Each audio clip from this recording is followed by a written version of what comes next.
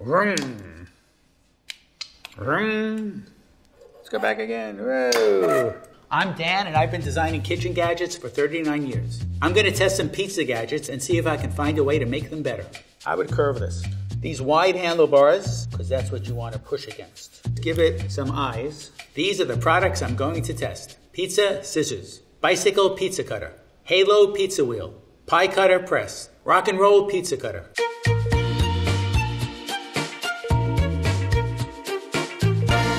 Pizza scissors. These are designed to cut and hold a slice of pizza. Let's see how effective it is. So getting under, I really need to pull the pizza into the scissors.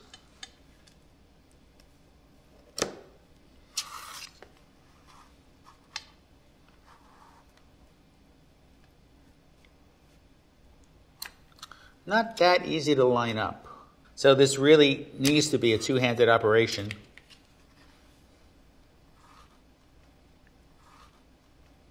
Not a great looking result just at the finish, but let's see if I can reassemble it. I'm not sure I'm seeing a great advantage to the scissors or to the wedge itself. I think this concept looked better on paper than it does in actual practice. Let's assume you don't have a pair of pizza scissors in your kitchen. Let's compare it to a standard pizza wheel.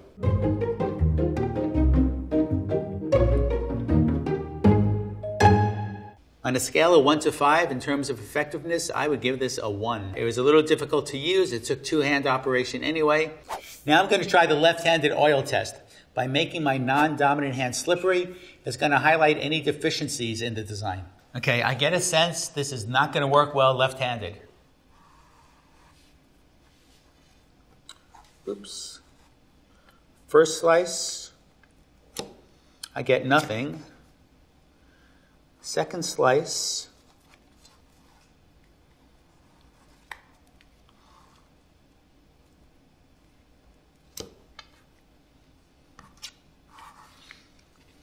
now notice I do need my right hand to assist. Let's see, try again. It's not, whoa, lost one. We'll leave that upside down.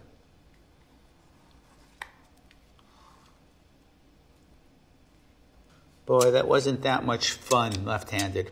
There is a crossover, especially if you have to hold that slice of pizza. You do with this need to go in a counterclockwise direction. So this really does favor right-handed people. Left-handed people unite. It's got some issues. In terms of usability, I'm giving this a 1. It wasn't that much fun to use with my right hand, but boy, if you're left-handed, it just adds that much more complication.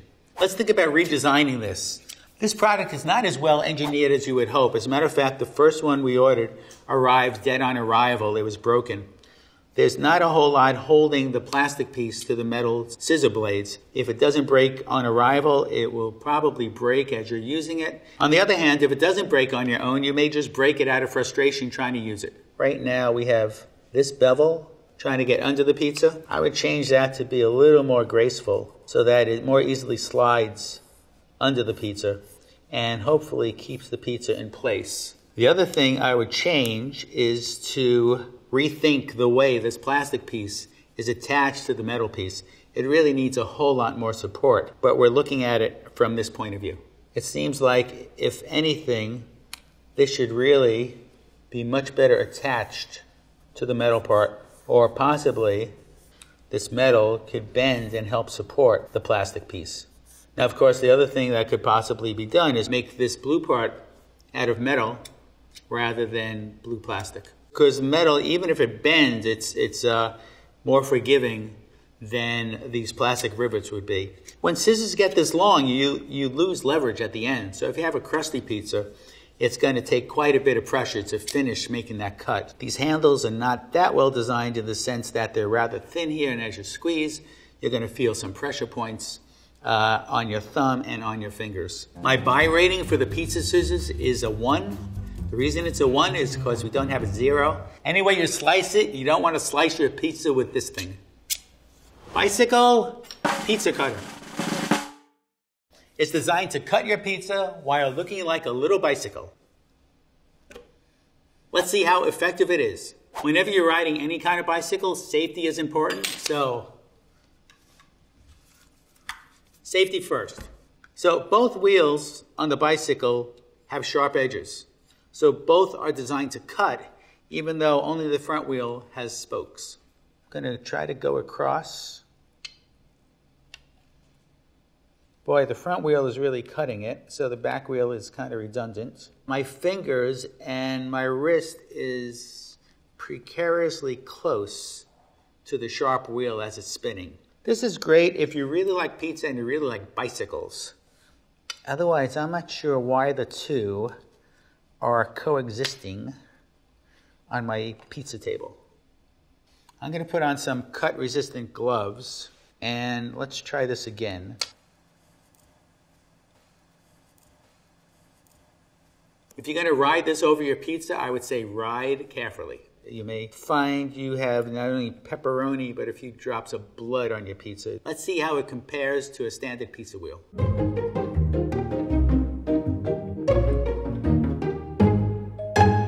In terms of effectiveness, I would give this a 1. It cut the pizza okay, although it does look like a little bite. It does that okay.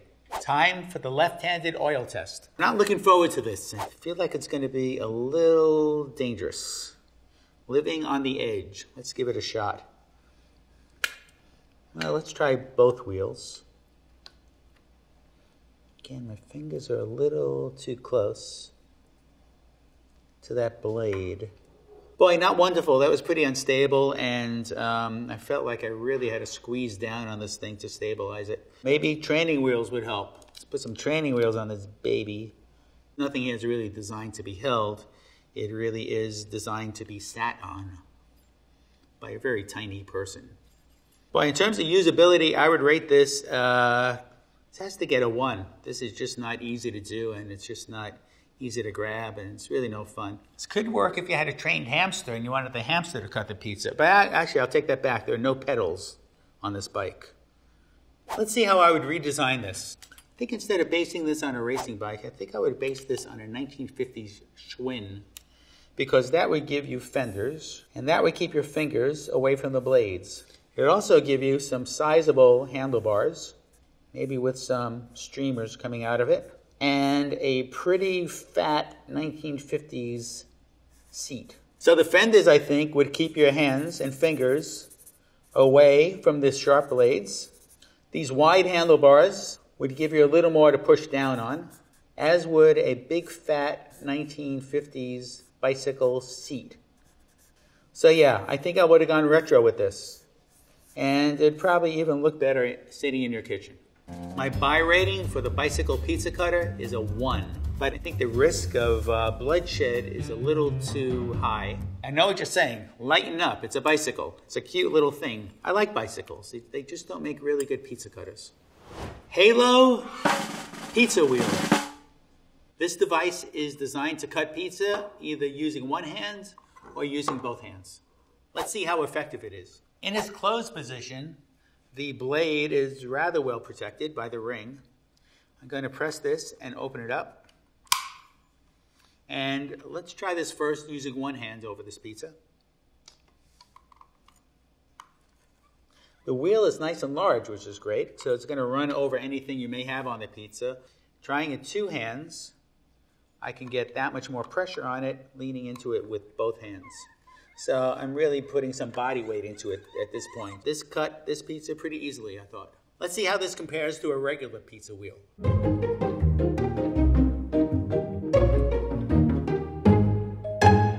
In terms of effectiveness, I would give this a 5. There are a lot of things I like about it. It's pretty stable, and it's pretty well built. I like it.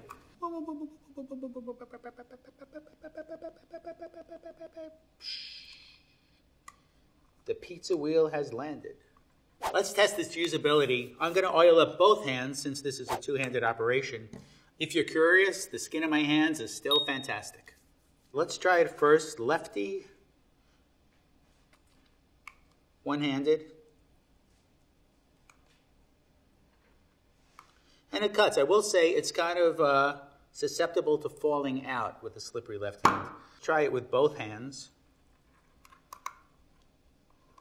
Using both hands, even if both hands are slippery, I don't see any problems. One thing I like about this is that it's cleanable because the blade can be removed. Ooh, not as easy as I hoped. because there's no real good visual cue. There are some graphics on here, but man, they're really subtle. Here's something that could be improved, is the ease of removal of the blade. There it goes. In terms of usability, I would give this a 4. It is a bit droppable. It's okay, little spaceship wheel cutter. You're new on this planet. You're a little weird, but we like you. For a redesign, there are a couple of things I would try. First of all, the difficulty with holding this with one hand, I think, can be solved pretty easily. Almost any shape here would help keep it in place. So give a bit of an undercut so that when you grab this, you've got something to grab onto. The other thing I would do is rethink this wheel a bit, or the locking mechanism here. Right now, it looks like this. What I would do is, instead of this curve going this way, I would have that curve go this way, because that's what you want to push against. And then for the graphic, which you can't see, which is molded in red, I would put a traditional lock symbol in the lock position, and a pretty traditional unlock symbol in the unlock position. Otherwise, I'm good to go with this. For a buy rating for the Halo pizza wheel, I would give it a 4.5 out of 5. It just has a couple of faults, but I do like it. I think it's preferable to the traditional pizza wheel. Good job, spaceship-looking Halo pizza wheel. You are proof that there's intelligent life on other planets.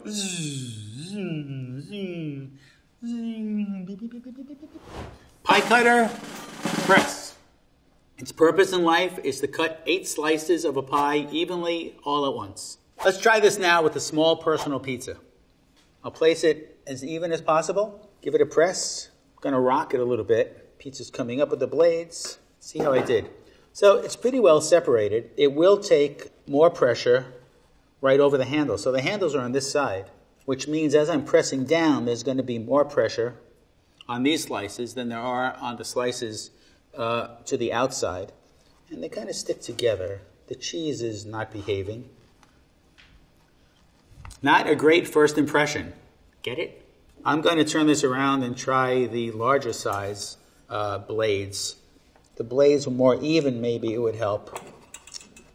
But no, I think we're still sticking together. We're not totally cut through. But the problem is, it's just not finishing the job. So you're really going to need another tool to go in here and complete your task. Let's see how this compares to a more traditional pizza wheel.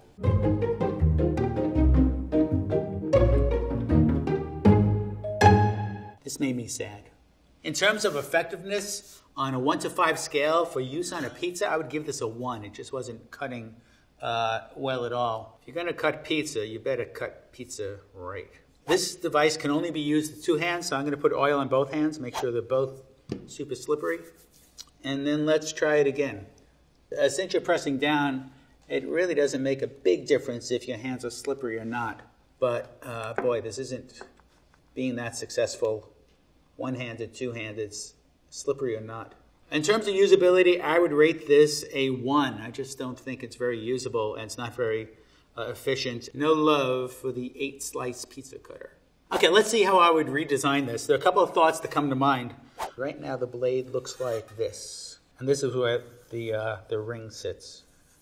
I would, instead of going for flat, I would curve this, because curving this means you have the option of rocking it to make sure that you're cutting all the way down to the edge. It's also going to reduce the surface area that you're cutting at any one time, so it's going to require less pressure to cut. The other thing I would do, of course, is change these handles to something more substantial that you can get your hands and fingers around and really press down on.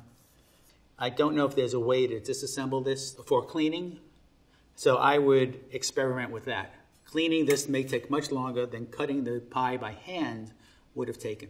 In terms of buy rating, I would give the pie cutter press a 1. It just isn't effective. You're going to have to use a second tool anyway. The other problem I have with this is just philosophically, why use a device that will cut 8 evenly sliced pieces when your real goal when cutting by hand is to try to get the largest piece? It just doesn't make any sense.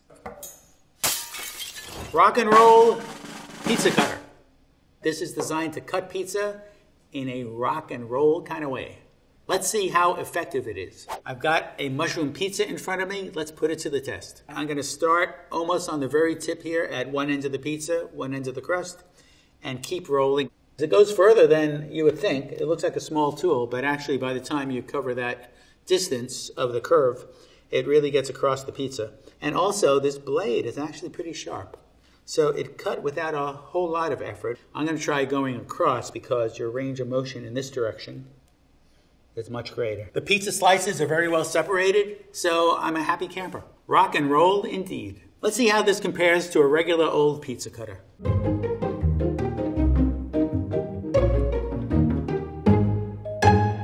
In terms of effectiveness, I think this is pretty good. I would give it a 4. A traditional pizza wheel still beats it out, but this is a pretty close contender. I've got oil on my left hand, make it as slippery as possible. Let's give it a test. So again, I'm going to go side to side because that's the way my wrist works and yours. But with a slippery left hand, it is really no better or worse than using my right hand non-slippery. In terms of usability, I would give this a 2. It's fun to use, good geometry, but can definitely use some improvement. Okay, let's talk redesign. First thing I would do is give it some eyes and a cute little button nose and maybe some wild hair. Done. Okay, I have a couple of thoughts. First of all, the shape doesn't make a whole lot of sense. I would just give this a curve. And then because you're pushing down with your pinky and down with your index finger, I would make this part of it as friendly as possible. This part of it you're not going to feel as long as it's large enough for your fingers. The other thing I would do is do something very similar up top. I would give that a curve so the size doesn't really have to increase very much. But from this point of view, since this product is molded side to side, it would be very easy to widen this, and I would give it something a little more structural, a little more sturdy to press down on. It is also a little unstable in that direction. It's a little skinny to hold on to. In a similar way, I would give more surface area here to the finger pieces. The finger is going to sit here squeezing this, so I would make sure the cross section on the finger part is conducive to grabbing and squeezing. So what that means is your hand will come around this entire area. That would make that a lot more stable. In terms of a buy rating on a 1 to 5 scale, I give the Rock and Roll Pizza Cutter a solid 3. It does its job, it's okay, but it could be so much better. Rock and Roll Pizza Cutter, rock on. Everyone loves pizza. If you don't love pizza, you're probably not from New Jersey like I am. Some of these gadgets did a better job than others at slicing pizza.